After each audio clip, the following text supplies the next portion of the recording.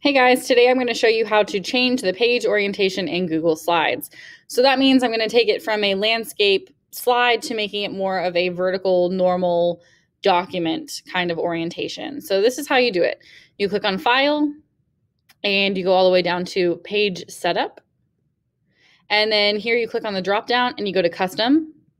Now, a normal sheet of paper is about like 8.5 by 11. So just to make sure it all prints, I'm going to do an 8 by 10 inches, very close to the size of a normal sheet of paper, and I'm going to hit apply. And you'll see that it has changed it now to a portrait mode, right? So it will do that with all the documents in your presentation and any ones that you add to it. They'll all be in a portrait mode now. And occasionally that will mess up the text boxes, so you might just have to click and drag to reorient them. But this is how you create a portrait mode out of a Google slide. Now, why is that a benefit? Personally, I don't like using Google Docs. I don't think there's as many options and you can't embed things as easily into it. So I like to use Google Slides for absolutely everything. As a professor, I like to make all of my exams on Google Slides, all my worksheets on Google Slides, anything that's interactive I make on Google Slides, just because I think that its functionality is a little bit easier to use. It looks a little cleaner and there's more options. So this also might be useful right now doing virtual learning or virtual working for some people that are still not back at work full time because of the pandemic. You might have documents that you need to edit and you don't necessarily have a PDF editor or something. This is an easy way to get around that. So I'm going to show you just an example. I'm going to add a new blank slide. Blank right here, new blank slide. Okay, if I sent my kids this PDF document, right?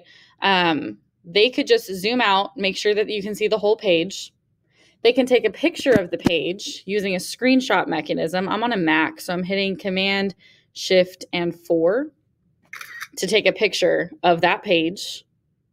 And then what I'm going to do is go back to Google Slides, and I'm going to click on Background because I'm going to change the background of this slide. And I'm going to choose an image because I just took a picture of the thing that I would like to type on.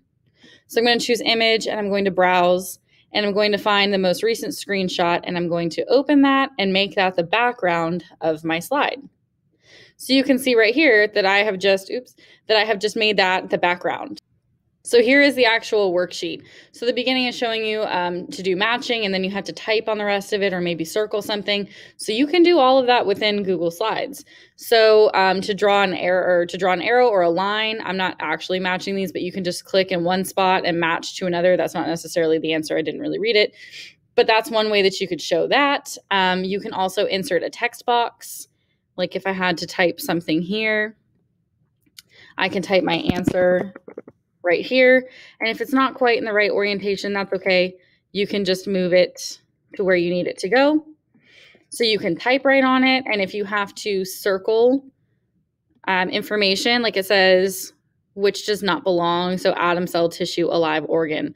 Okay, so I'm going to say that alive does not match here. So I'm going to draw a circle and I'm going to go up to the fill color and I'm going to make it transparent. So now I have circled my answer, right? So this is just a way, if you don't have a PDF editor, you can typically edit in Adobe, but if you don't have the version that lets you do that, you can just take a screenshot of basically just that worksheet.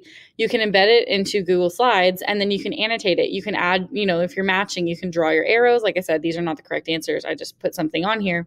You can add in a text box, and then this is really easy if you want to, I like to have everything centered because I'm a little bit crazy about that.